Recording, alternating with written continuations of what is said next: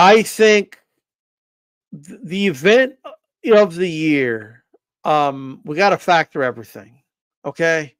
We got to factor in how big the event was. At least I do. How big was the event? How much did it sell? How much did it generate? It's an event, right? Maybe factor in the undercard a little bit, the hype move into the hype going into the fight.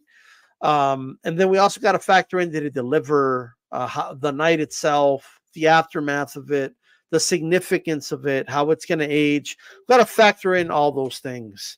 Got to be honest, Canelo Charlo kind of fell short with that in many respects. And that was mainly due to Charlo. So it's got to put that out there.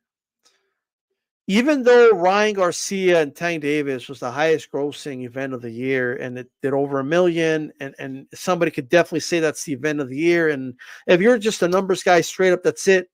I get it.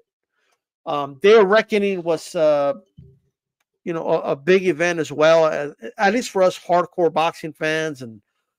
But I have to go with Crawford versus Spence. Well, it did do close to 700,000. It did do over 20 million at the gate. So the numbers are respectable, very respectable.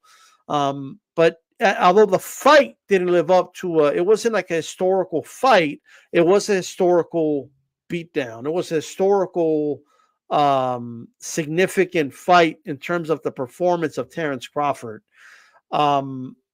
It's going to be up there with, like, when Salvador Sanchez beat up Gomez, for example. It's always going to live in infamy, and that is a moment I will never forget. And it was a fight we waited a long time to get. So to me, in my humble opinion, my award for the event of the year is going to go to Terence Crawford versus Errol Spence Jr. From the lead up to the aftermath and its effect moving forward in boxing. It's something that we're going to have to talk about for years. Shout out to Remy.